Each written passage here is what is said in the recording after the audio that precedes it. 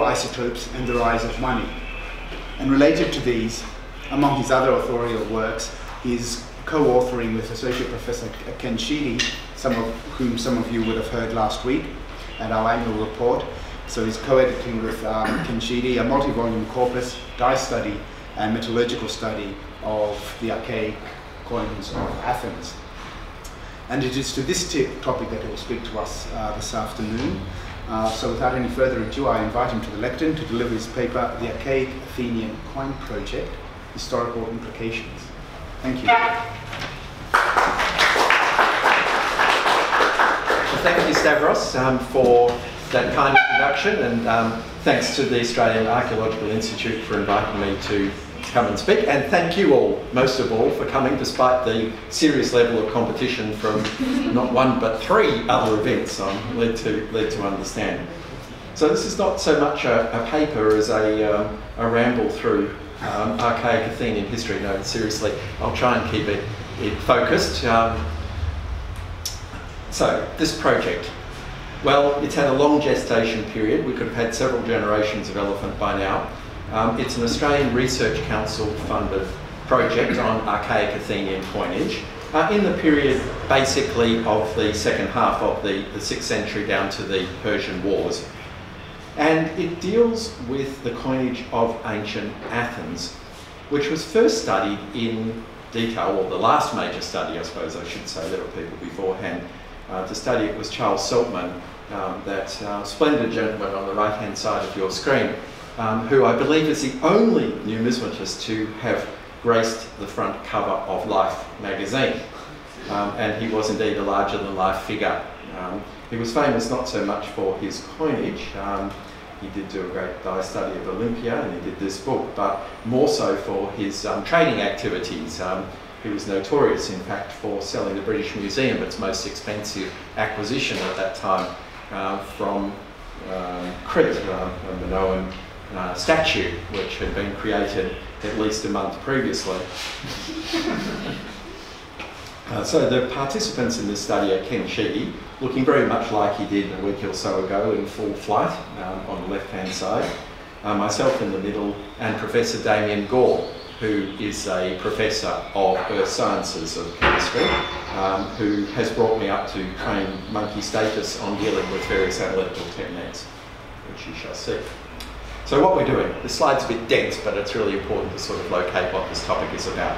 So we're exploring the thesis that locally mined silver had an important impact on the public revenues of the Athenian state. And so to do this, we're putting together a major dye study and corpus of the archaic Athenian coinage. And what's unusual about it, apart from getting to actually do the study, is that it's included a really large statistically significant survey of the metal composition of the coins, and to do that we have used a new technique of EDXRF, X-ray fluorescence, which is non-destructive. Now I'm not going to go into that tonight, but basically it enables us to give a reasonable approximation of the chemical composition of those coins. And fundamental to it has been going through and I say over 40,000 coin catalogues. Pat Felch is here, and I tried to pin her down, but she didn't know. But I can't thank her and Basil Dimitriadi enough. This study would not have been possible without the opportunity to spend literally months in this amazing private library. So thank you very much for that. Likewise to the Athens Numismatic Museum and to all the various other museums where we do a lot of our research. So why Athens? Well, at the risk of sounding ethnocentric, Athens, we know more about Athens, we have more literary sources than anywhere else. And in fact, her coinage is intimately linked with the other major coinages, particularly in the archaic period. So getting a good handle on this, we hope will enable a better understanding of many of the other coinages, but also because understanding the coinage and the impact of monetisation of the economy is what allows us to understand quite a lot about the changes in Athenian history, the development of the Athenian archaic empire, and the politics of the time. So what I'm going to be discussing this evening, the coin series, ore sources, metal analysis, weight, silver content and types. And then I'll try and put that all together in terms of the coin sequence and dates, some quantification and some historical implications. I couldn't resist the comic on the right because basically that's what it seemed like over the many years that we've been doing this project. So, the boring bit. I know coins are not everybody's favourite topic, and they are for some of us, but basically you need a little bit of background. So really we have three series. On the top register, you have the pretty little electron coins, the ones that have got quite a bit of gold, silver and a bit of copper in them. In the middle register, the so-called Wapenmünzen. They are known by this name. This name has stuck. It literally means heraldic coinage. Because of a theory that they were minted by aristocrats who had their own family crests, if you like, and that these were put onto the coins. And this is a theory that was developed because you can also find many of these types on vase painting, and particularly on the shields of the people who are depicted on the vases. And then down the bottom you have the famous owls. This is a particularly nice specimen. This is one of the very earliest of the owls. They weren't so pretty later. So, trying to work out what order they came in.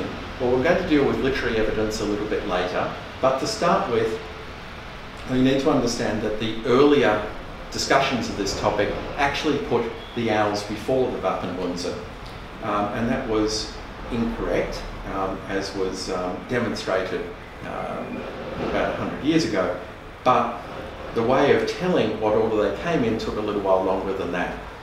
So Cray, around about 1960, was the one that pointed out that the coin started off with these pretty little reverses. So if we just go back a stage, these are the obverses, the face of the coin.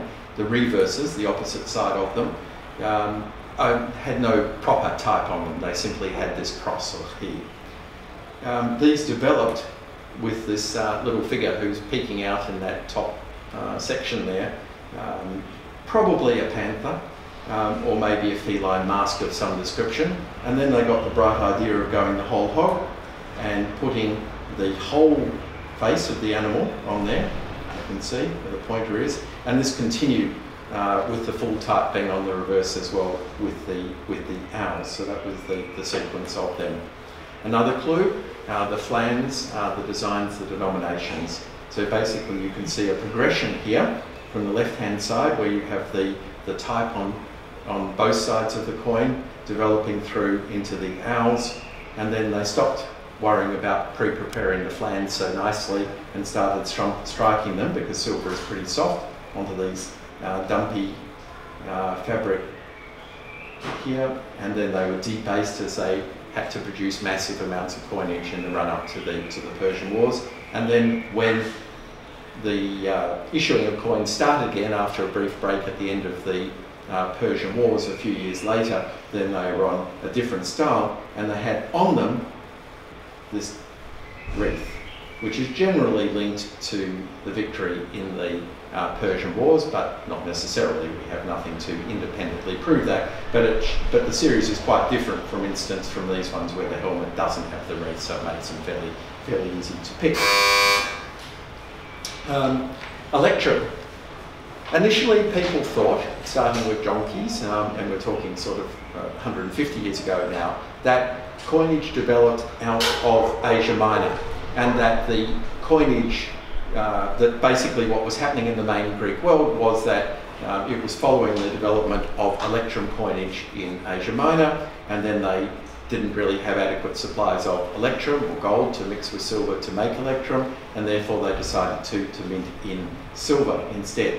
Unfortunately, that theory does not work, seductive though it seems, and in actual fact, the later development of the types, I showed you the ones with the cross on the reverse, ended up being in this sort of quadripartite shape. These are very small coins. The coins are absolutely minuscule. They weigh around about 0.6 of a gram, and so they didn't bother too much with the reverse. They had these very simple reverses, and they're not die-linked, but they're of a similar type. to the reverses found on the wheels, which I'm going to demonstrate to you came right at the end of the Wapenmünzen series. So they need to be downdated a little bit later. There is a third type of electrum coin, which is the owl, and this proved to be difficult to understand for quite some time because it wasn't on the Attic standard, it was on the Phocaeus standard. The reverse is different. You can see it's got what appears to be a ligature, which was considered to be an alpha tau ligature, which theoretically might have stood for Athens, even though the theta was used and not a tau at Athens. But the problem with the weight standard, various other problems in terms of when the coins were found. They were all found together around about the 19th century. Astonishingly, almost all of them had provenances, like found in the Ilissus River, helpful things like that. It's extremely unlikely that they were genuine archaic coins, which is a shame for anyone that owns one of them because they're extremely valuable. So maybe I shouldn't advertise this too widely. So how can we date the adoption of coinage? Well, there's quite a lot of literary evidence, and there's quite a lot of suspects from whom to choose. If you believe Pollux, then the introduction of coinage belonged to the mythological kings, the half snake, half man, Erycthonius or Leucos. Plutarch puts forward Theseus and the bull. We've seen some bull coins, so you can understand where that is coming from. The discovery of the Athenian politeia put forward some interesting theories. Dracon, the death penalty, in case you didn't get the illusion, in book 4 suggested that Dracon was the one who introduced coinage. But the favourite, ever since the discovery of the Apol, has been Solon, because there are a number of different people who suggested that he was responsible for it. We have Plutarch, who didn't seem to have a problem saying that it was Theseus in another book, wrote extensively on the use by Solon of coinage for very specific measures. The Apol claimed it was Solon, and then we have a couple of the Atidographers, so we have fragments of Andropion and Philochorus attributing this to Solon. So it's not too surprising that earlier historians had no problem in trying to attribute the coinage to Solon. Sadly, they were wrong. And we have to ask why, and the most likely explanation is that by the 4th century, coinage had been in use for 150 years, let's say. And the only reason that I can really come up with is that at that stage they had no conception of an economy that wasn't monetized. And given the tendency to attribute everything to an earlier founder, they naturally attributed it to Solon. If that's the case, and I think I can prove that it is, then we have to also wonder about many of the other things that are attributed to Solon. So this is not to knock Solon off his pedestal. It's not to say that he wasn't responsible for making changes to the politeia, because I think almost certainly he was. But many of the other measures that are attributed to him on the basis of 4th century evidence have to be looked at somewhat more critically. Now, one of the major ways that we can go about determining when the coins were actually introduced is from hoard evidence. So I need to note that no Wapenmünzen or owls are found in hoards before 510. Now, the dating of these hoards is a little bit suspect. There are several of them that are very important. One is the Taranto hoard, which Bishop Ossett has dated to 510, but that's certainly too early. And the current understanding is 500 or later, more likely to be around about 490. Now, this is based on comparing the styles of the various coins and where they're introduced. It's a lovely board because there are so many coins from different polis in it. But we also have the Eleusis hoard, the Eleusis fine, which is dated conventionally somewhere between 520 and 500, but that is also being studied by Ken Sheedy, my partner in this at the moment. And it's got 6 fractions, 3 wheel obols, a gorgon obol, a bull's head, and 1 our hemi-drachma, which tells us something about, so even if it's around about 500, then this gives us a bit of a terminus ante quem. We have the Acropolis hoard that's a little bit later. That's from the destruction, obviously, of the Persians. That has 54 coins in it, and they comprise owls and wheel fractions, and the finds in the Agora. There are issues with using hoards for dating. You have to test your own assumptions here. What was the hoard? How was the hoard comprised? A single hoard, n equals 1. It's not terribly convincing on a statistical basis. So it can be atypical and misleading. We don't know the circumstances of the recovery. Often these hoards are put together later. The coins come flooding into the market. We've got a case of that right now. But working out where the coins are actually coming from, who found them, how they were dispersed, can be difficult. And unfortunately, there are very few fixed dates. If only they would put the date on the coin. I mean, it's so much more useful nowadays, but in those days they didn't. And so one of the fixed dates that has been used by practically everybody is the so-called Persepolis fortification tablet, which dates accurately to 499 BC. But sadly, we wrote to Professor Mara Kulrut, who kindly provided us with some better photos, and in fact the impression is not from a coin. So it is an owl, but it's not from an actual coin. So there goes one of our secure datings. That was just so wonderful to have that date, and unfortunately it's not there. And of course you've got to remember that the dating is only a terminus ante quem. It can be any time previously. So where did the silver come from? Well, we read in Herodotus and Aristotle that the need for cremata took Pisistratus to Thrace, where silver was mined. And so the current understanding, what you'll find in every book that's written on the subject and every article, is, with the exception of Professor Lavelle, is that the silver for the Wapenwunsen was mined in Thrace, and it was the loss of Thrace to the Persians in 512, which was the catalyst to more intensive exploitation of the Lavrian silver mines. It's always been a little bit odd, considering that Herodotus at Book 7 states quite clearly that the Thracian tribes had control of the interior, and you'd have to wonder in practical terms, how did somebody just turn up on the Thracian coast and in 10 years manage to mine all the silver that they would need.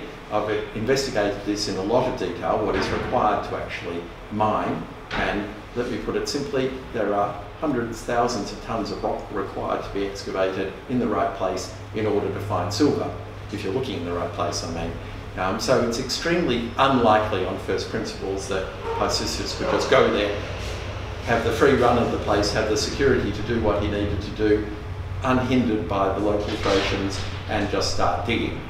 Okay, so that was never, as far as I was concerned, a terribly likely hypothesis. But we can bring science to bear on the subject, which I'll do at the moment. So more of the common understanding.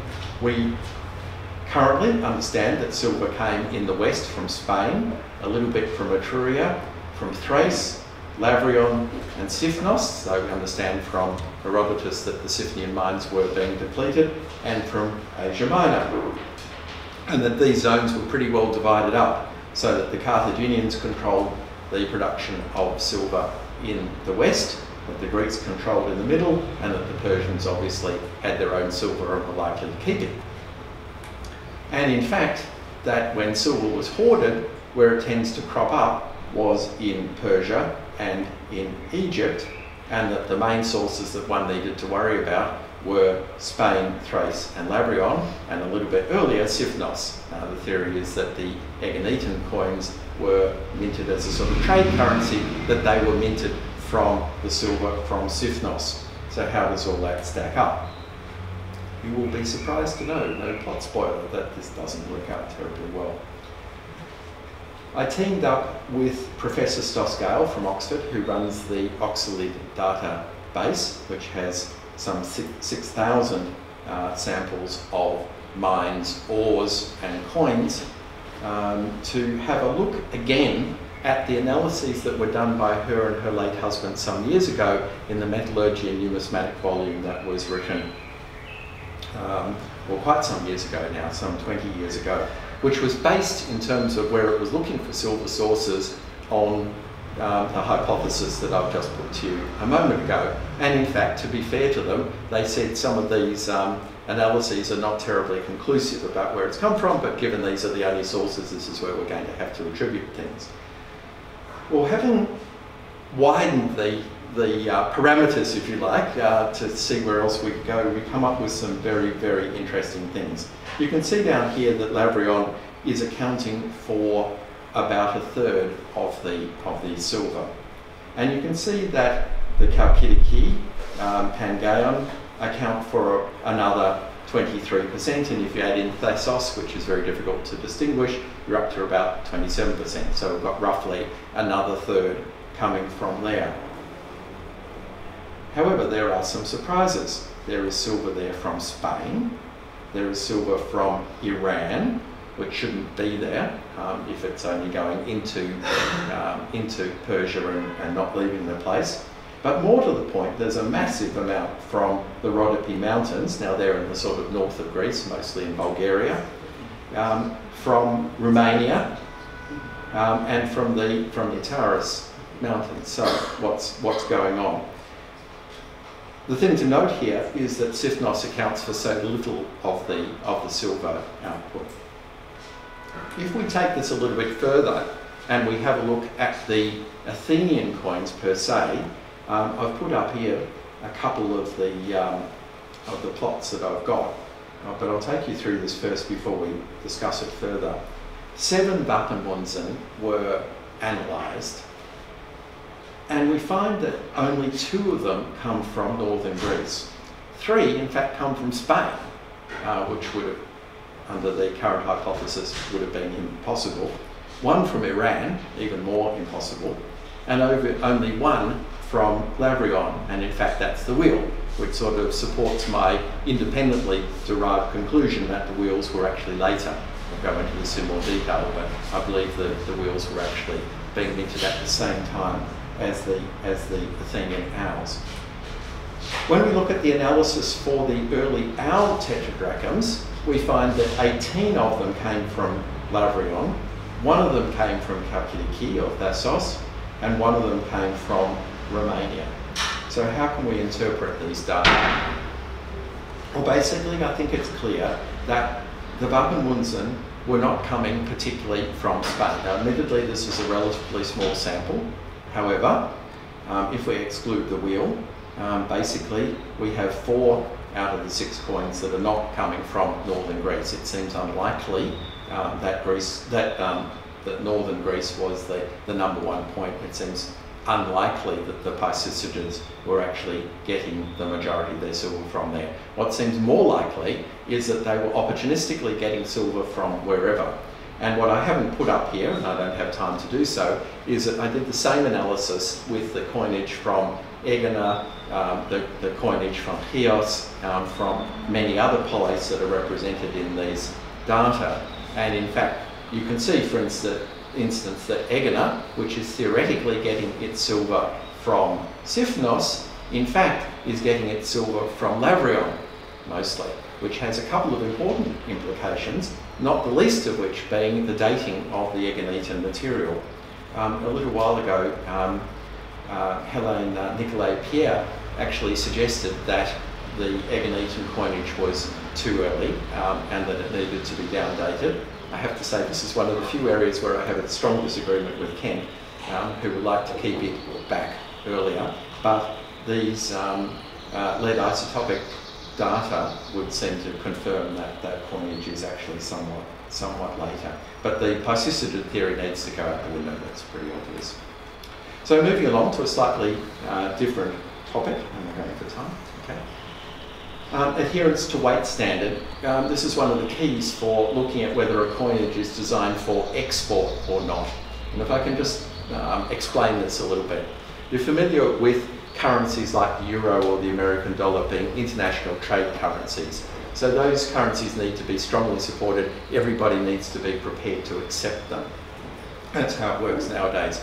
In the days when the coinage was based on its actual metal content, Then if the coinage was actually at its bullion value, then people would accept it for bullion.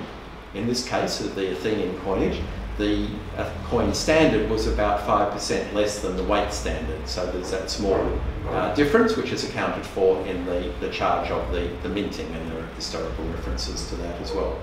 But a coinage that was used domestically inside its own polis didn't have to be at the actual weight standard, because it was circulating, because wherever the writ of that polis ran, the coinage would be accepted, and that's how our currency works today. I come from Australia. If I have Australian dollars and I look to use them in Australia, my paper dollars, which are valueless as bits of paper, can buy things, because wherever the government's writ runs, it is operating as a fiduciary currency. So there's a big difference between the two of these. So here, where we're looking at these our tetradrachms, they're minted on the Attic standard, which is 17.28 grams. And when we analyse them, we find that the average weight is 16.91 grams, which is only 2.2% under the actual weight standard. 27 of the coins actually weigh more than the weight standard. And this suggests that the coins were actually being produced by batch. They're being very tightly controlled, and that if you buy these as bullion in effect, that you're getting basically around about the correct weight standard for the coins. And if you take into account some loss due to corrosion, the circumstances of deposition of these coins, cleaning, these sorts of things, then 2% is a very small amount. And so we can be reasonably sure that the coins were actually being minted around about their ideal weight standard. We make a comparison to the obols, which are not being minted for export. These are being minted for domestic consumption. We can see that the ideal weight is 0.72 grams, but the average weight is actually only 0.60 grams. So they're 18% less. Now, small coins do suffer more in handling, there's no doubt about it. A lot of these coins are far more worn. So there needs to be more allowance made for loss of weight for that reason. However, it's pretty clear that these obols were being minted deliberately under standard, presumably to defray the cost of minting, and arguably to make a profit for the state. And if I can just bring in one further comparison there, the Wapenmünzen and didrachms were struck approximately 4.3% under standard, and most of them have suffered less wear than the tetradrachms. So obviously there was a fiduciary element there. I haven't got time to go through this, but the earlier the coins were, the more understanded they were. So quite clearly they were bringing their weight standard up to the correct weight. So the last of them in the sequence, the Gorgons, are actually fairly close to their weight standard, whereas the early ones are much less. Going now to the question of silver content. Here, n equals 424 coins. These were ones that we analysed, and we were looking at what the percentage of silver is. So this is just a very basic analysis. And you can see that approximately 3/4 of the coins were over 98% silver. 5% of them were less than 95% silver. In case you think this is something unusual, in actual fact, the coins that we analysed from most other polis were also at around about this same sort of figure. So whilst the Athenians did a really good job on marketing, that their silver is really good, in fact, if you got a coin from Chios, let's say, it would have been as good. So this probably points to the manufacturing technique, that their method of determining when the coin had been sufficiently refined, the cupellation process had gone through far enough, was when the coin metal, the molten metal, was super oxygenated, and then it tends to spurt. So this is an empirical thing. They don't need to know chemistry, they just need to know that it gets to this point. It's fairly wasteful. A lot of silver goes up the chimney, it gets lost into the cupel, but basically the coin is around about this amount, of this percentage of silver. If it's got other stuff in it, there could be two reasons. And the thing that you find most often in silver coinage is copper, which was deliberately added, but not necessarily as a fraud. It was also to make the coins stronger. So the northern coins, the coins from that come from the Thracian region, often have a fair amount of copper added to them, but sometimes you find quite a lot of iron or other things. There were fraud in antiquity as well as in modern days. It's sometimes difficult to tell the difference between the two. Anyway, when I first saw these results, I was all thrilled, because I knew from looking at our database that around about 5% of coins are test cut. You can see one down in the bottom right-hand corner. And this is to prove whether the metal is metal all the way through. And we now have a better handle on this, because quite a lot of coins in antiquity from this archaic period were actually silver plated. It wasn't just the ones that were being issued at the end of the Peloponnesian War. It was something that was actually done fairly routinely. And so it's no surprise that they wanted to test through, to strike into the metal to see whether it was good metal all the way through. So I saw initially, 5% of the coins are less than 95% silver. Almost exactly 5% of the coins were test cut out of our sample. Surely the two would line up.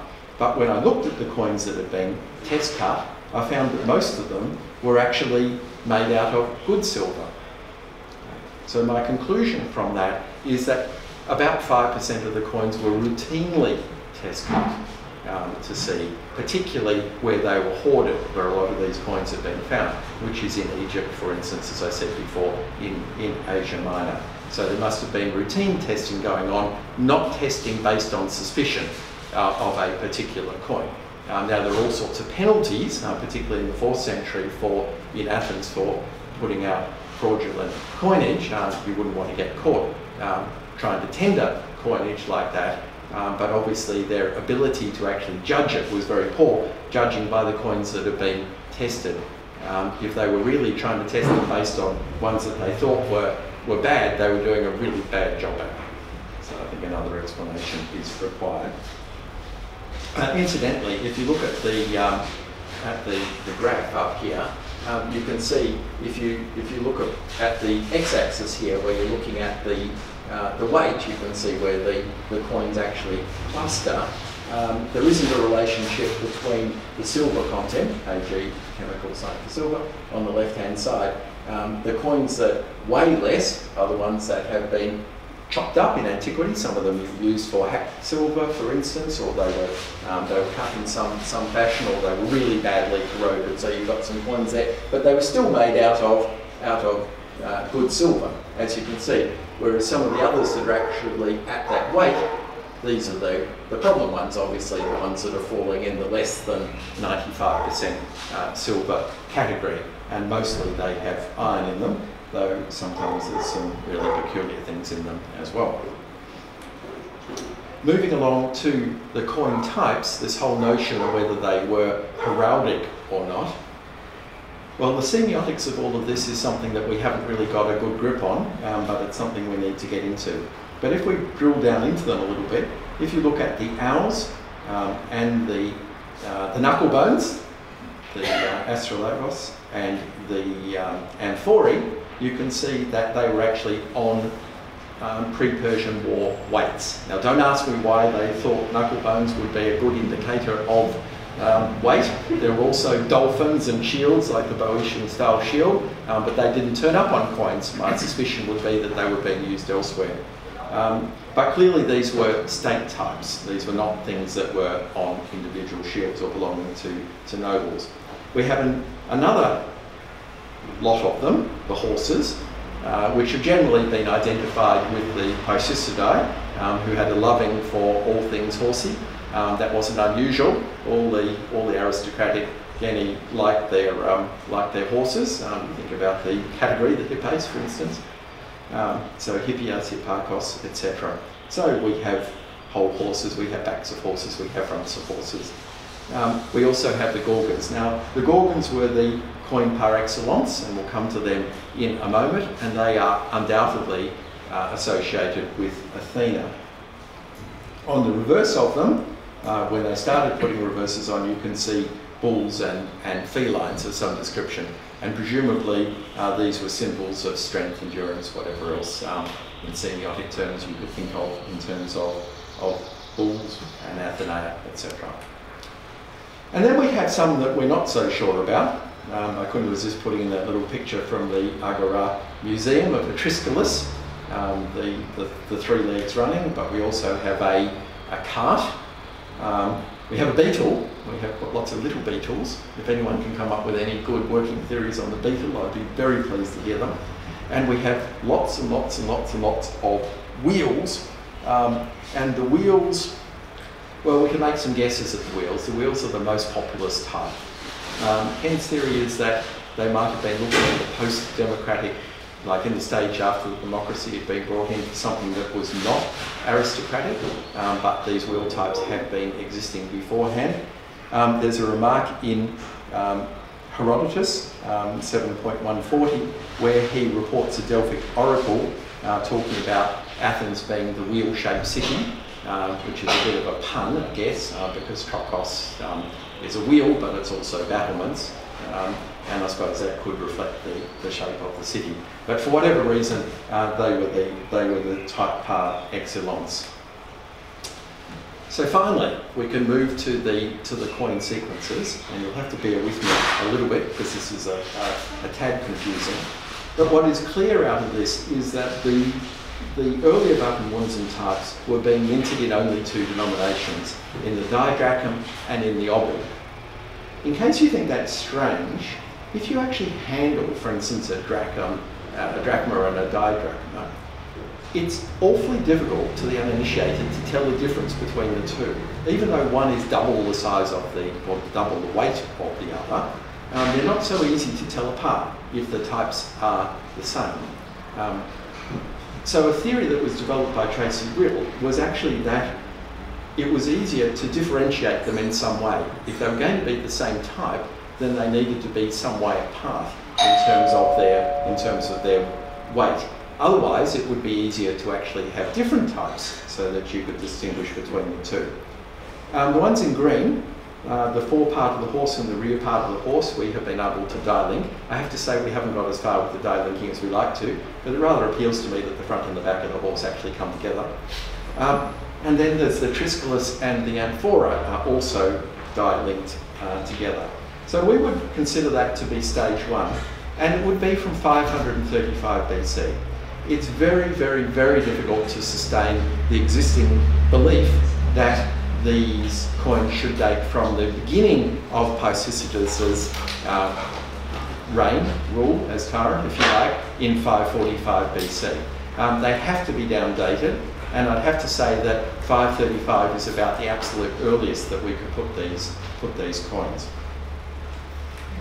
The next series is the Gorgon, and they have to stand by themselves because the Gorgon marks the transition from the didrachm to the tetradrachm. It marks the transition to putting the reverse type on the coins. These numbers, by the way, are the numbers of examples that we actually have. And given that we've gone through in such detail collecting them, obviously there will be more. I'm not going to say that we have every example, but we must be moving fairly rapidly, given the law of diminishing returns, to having most of these coins. The ones that I've been working in at the library for the last couple of weeks, and mostly I'm finding coins that I've already found beforehand and being able to link them up in terms of sales, but we've gotten to the point where there are very, very few new coins that are examples of coins that are actually being found, and certainly no more types, which is very encouraging because that means that statistically speaking, we've got enough of these coins to be fairly confident that we've got the whole lot.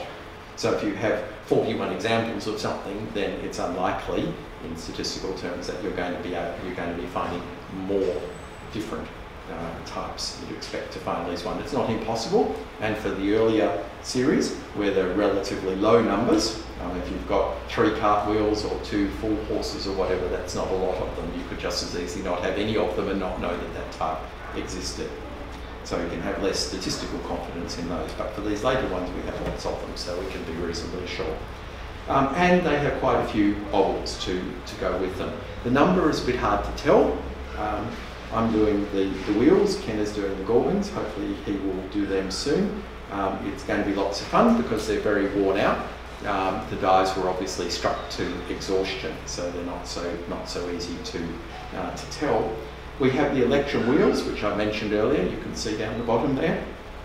These are actually obols and diobols, and they're valued at drachmas and didrachmas very happily. And then we have the wheels. of which there are extremely large numbers, particularly in the ovals. So my working hypothesis is, and given the hoard evidence that I gave before, that pretty well only the wheels are found in the later hoards, that in actual fact, the fractional coinage, the smaller coinage, was actually being filled domestically by these wheels, and that the larger coins were being filled by the tetradrachms, which you can see down here, which are in huge numbers. We also have some hemi-ovals, and sorry, they're the subject of the next book, but just to quantify this a little bit, we have around about 1,000 Wapenmünzen, and we have about 3,000 tetradrachms. So they are being minted in enormous, our tetradrachms, they are being minted in enormous numbers by the time you get into the 5th century. But what they lack is many small coins. So I don't think it's possible that they were only minting large coins and not small coins. If previously they had lots of fractions, it's hard to imagine people being able to operate in the agora now without any fractional coinage. So basically, a more likely theory, or the one that I'm running with, is that the fractional coinage was being filled by these wheel ovals, and to a lesser extent the gorgon ovals. And very quickly, just to quantify it a little bit, if we go back to that first stage and look at 25,000 didrachms, we don't know how many coins you could produce out of one die. But if we say 25,000, which is about the upper limit that anyone would go with, estimates range from about 10 to 25,000, but even if we go to the upper limit, we multiply it out, then we're coming to 8.33 talents. That figure could well be half of that. Well, given all we know about the expenses of the Pisistrae, building temples, employing mercenaries, doing public works, etc., they wouldn't have gotten very far with 8 talents. Okay, so something has to give. Should we assume 1 die per annum? Well, this has been the working basis for all of these assumptions about Greek coinage hitherto, but I would challenge that very strongly. There's absolutely no reason why we should be assuming that 1 die should be associated with 1 year. In fact, looking at the sources of the silver, as we did earlier, it seems clear that they were minting opportunistically in terms of their access to silver rather than on a calendar basis. In fact, the whole notion of an annual striking of a die comes from Roman numismatics when they actually have moneyers. There's nothing ever that would lead us to believe that there were Greek moneyers filling the same function. That is just an idea that has been imported from elsewhere.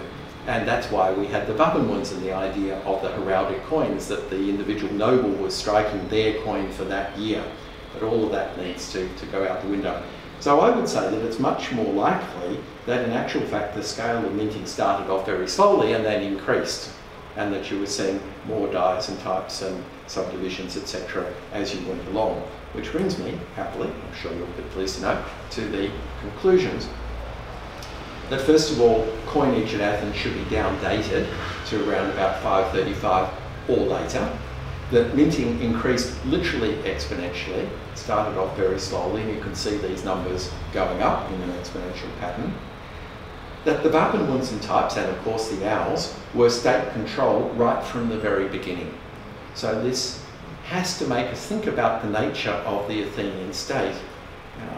If we've no longer got independent nobles running around, all of these sort of historical ideas that have been associated with that, we've actually got the state in control of what is going on, then we have a very different sort of Athenian administration. Trying to pin down the role of the state is one of these very nebulous sorts of things. Everyone talks about the state, but they can't really define what they mean by that.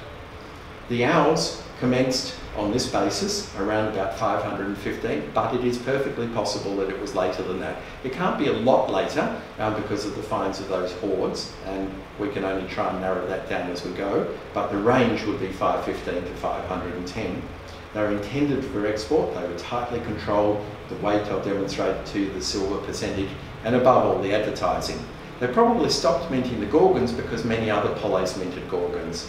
You can have gorgons in Neapolis, etc., all over the place. When they wanted something that was really Athenian, that everybody would know was Athenian, we have Athena, we have the owl, and we have the ethnic on it. It makes it abundantly clear that these coins come from Athens. The Babylonians and fractions certainly overlap the owls. Now we know that because from the Persian destruction, you have the larger coins are the tetradrachms, the smaller coins are the fractional owls. So they must have been acting together. Electrum coinage was minted opportunistically somewhere around about this time on the same basis. Test cutting, as I mentioned, was done routinely to 5% of the coins. Turning to literary evidence, the literary sources sadly are very unreliable or they've been willfully misinterpreted. So for instance, when Herodotus and the Athpole tell us that Pisistratus went to Thrace for cremata, cremata just means literally valuable things. It does not necessarily mean coins. They could have been letting themselves out as mercenaries, they could have been getting allies, they could have been getting contributions to their fighting fund in a whole number of different ways. It doesn't necessarily mean that they were taking up the occupation of being miners. Silver sources ranged from Spain to Iran, and it was not unidirectional. In fact, silver could go from Spain to the east, or as far as the Persian Empire, could just as easily go from the Persian Empire west. And as I said, Pisistratus didn't mine in Thrace. So that's basically it. Some time for some questions, if you would like. Thank you very much for your attention. Well, many thanks, Gil, and thanks for that. So, questions? Yes, Professor, considering the timing or the dating of the coins, I have heard some comments about the grand inscription in Gortys in Crete, which predates, I think, 7th or 9th century. And there was some comment that between the text there you can really deduct that he was talking about wealth and some going with money, with cremata. Yes. You know, if that is, it means that there were something about the 7th or 8th century BC or the Minoan times or post-Minoan times in Crete. Absolutely. There's no doubt at all that silver and gold and many other things have had value. You can read Homer and you can hear how wealth is described, and it includes silver and gold. If you go to Solon's poems, it includes descriptions of gold and silver as being valuable items. And I think there's no doubt at all that silver was being used in trade. It has lots of advantages. It doesn't go off. If you have your wealth in barley, it's going to depend on the season, how much barley is around, what condition you can keep it in, what quality the grain is, and so forth. But the laws in Athens were actually denominated in barley. The Pentecosia Medimnoi, the 500 bushel men, for instance. So that's how that actually works out. But in the East, where they'd been using precious metals for thousands of years, in actual fact they had a much more sophisticated system. So they actually worked on what we would consider to be a commodities exchange. They actually had values, and we have the Babylonian records that give you on a month-by-month basis, Vargas has published these, actually in exchange for all commodities that changed every single month of the year. So they could say that the wheat was worth X amount of silver today and it was only worth less the next day. So that was a much more sophisticated arrangement, and in fact one of the arguments why the East probably didn't take up the adoption of coinage was they probably saw it as being less sophisticated. But silver, the purchase of the cave of Machpelah, for instance, is by silver, shekels, weights in this case, but it actually, the bit in the Bible actually says, at that day's value. People know about the purchase for the silver, but they forget that actually gives you a way of working out how it was valued. So I totally agree with you. From Gordon and elsewhere, they would have been using silver, but they wouldn't have been using it as coined silver. That invention was yet to happen. How accurate is your methodology for analysis of the coin? Yes. It depends on the method that you're using, hence our rather large grant from the European Research Council to hopefully elucidate this somewhat further. If you're talking lead isotopic analysis, It's actually dating the age of the deposit. It's not dating the coin itself, so it's dating the lead. It's preferred in terms of dating because isotopes do not change through the process of manufacture, whereas the chemical composition of the coin does change as it gets heated up, melted. Some things go up the chimney like arsenic and so forth. Anything that is less than the boiling point of silver, or whatever they need at 940 odd degrees, they'd probably take it up to 1,000 degrees, so anything that's less than that is going to go. As I said, it's very wasteful. So when they wanted to make this stuff, they wanted it to be 96% silver. Yes. How did they sort of have so much silver and then add to that so much copper and so much iron? No, it's the other way around. They have their ore, which has been sort of is a mixture of lead, which is required, is a sort of medium that is required to actually enable you to extract the silver. And in this part of the world it was simple because the ore actually came from galena, which is actually a mixture of lead and silver. So basically that came naturally, and so they would heat this up in a couple, which is sort of like a bone ash material that will allow the impurities to go into it. So some of them go up the chimney, some of them go into the couple, and what is left is this mixture of the noble metals, any gold that was there, the silver and the lead, and then they could just take off, because it separates into layers, they could take off the lead and they would be left with the silver gold mix. So knowing when they gotten to that point is part of this empirical process of what they were actually doing. But in terms of analysing that, it's gone through this whole process by which it's not the same that it started. So it's very difficult to use chemical analysis to determine origin. What chemical analysis can be used for is to determine similarities. So is this from that same batch? It will have the same fingerprint, if you like, it will have the same mixture of impurities in it. But what it cannot do, and what people claim it can do sometimes, but they are absolutely dead wrong, is chemical analysis cannot tell you the source of the coin. Now, I am using PCA, Principal Component Analysis, to try and put these, because we have so much data now, to be able to put these coins into groups, so we can try and say which ones belong together, which came from the same batches, but that's not the same as saying where it came from. If you want to find out where it comes from, then you need to use isotopes. So hitherto, the isotopes that have been used have been lead, primarily, because it's very easy to work with. There are 3 isotopes that you can use, so it's very handy, or 4 actually. Copper isotopes, which have been used only to a lesser extent, which is a shame because there is copper in these coins. But the one that we're going to be using as part of this grant that has never been used before in this context to look at coinage is actually silver isotopes, which is the metal from which the coins have been made.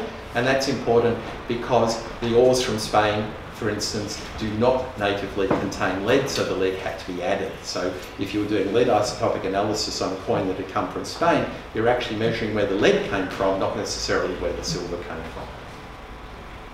Could I ask a question following up on that? And it's a question born out of total ignorance. You showed very nicely how the acquisition of silver could be very opportunistic. So using what they could find at any given point in time. Yes. And so you might say they melted down a silver vessel that came from the Achaemenids, and then they had some silver from Spain or elsewhere. Yes. What happens if when they melt down silver from more than one source, absolutely, and then make coins out of that amalgam? Yes. Can the isotope analyses help such a situation, and how? It's an excellent question. It's one of the reasons why we were doing so much work into determining what was the nature of this silver. Quite clearly later on, if you go post-Alexander, then much of the silver is inextricably mixed. By the time it's got to the Persians, it's been liberated and it's travelled back west, then it's going to have been mixed down. When you're talking about these small batches of minting, then what we seem to be looking at, because there have been lots and lots of testing that I've done with Professor Soskal, when you look at that, you can see that they seem to be, and their chemical composition bears this out, they have the same fingerprint for these coins, so we can see it. But to answer your question directly, it is linear. If you have a mixture of two things, then the proportions in which they were mixed will determine how far along that straight line they actually occur. If you have three or more, too bad. Okay. Yeah. Sure. Well, the first is total ignorance, excuse me, it's what you've been just discussing about. So I just want to make clear that I have understood correctly. Certainly. You say that from the method of isotopic analysis, you are certain on the provenance of the coinage, of the metal, sorry. Yes. You can actually be sure whether the metal, from the analysis, that the metal comes from Spain or from Latvia or from Iran. Yes. Okay. Yes. I understand that perfectly. Yes. Thanks for that. Now I have a different question, totally different question, about the Wapenmünzen. Okay. Just before you get there, Yeah. can I just add one thing in? What we're not so sure about, just for the Yeah. interest of transparency, is where the fields overlap one another, and this is true of much of Thrace. So it's very difficult to say whether the coins come from Pangaean or from Alexander the First's mines or whatever. And the reason for this is there simply have not been enough analyses of the mines themselves in that region to be totally clear. So there are not enough samples to be 100% sure about that. So we know that it comes from that region, and we can distinguish that quite clearly from another region. Have a look here, you can see the fields are quite discrete. If you look down in Lavrion, for instance, you can see where the Lavrion ores come from, and you can see where those coins are. If you move up here to the Rhodope, you can see the area that's in, etc. So you have greater or lesser confidence depending on where you are within that circle. Okay, so this is just a rough plot of it. It's sort of clearer to see on this lower one here. But you're not going to muddle up the ores that come from the Rhodope with the ores that come from Lavrion, for instance. That's reasonably straightforward. So you have come to these conclusions through examining the ores from the Ores and slags, yes. From the mints, not from the coins. From the mines. From the mines, yes. Yes, that's right. From the mines. Yes, and comparing them with the coins, yes. I have a totally Please, different question yes. concerning the Wapenmünzen and the many types. Yes. Well, this is a bit of a puzzle, isn't it? Yes. Because, I mean, okay, all this theory about the aristocrats, well, it's a bit peculiar, of course. But from the other side, when you say this is a state coinage, Yes.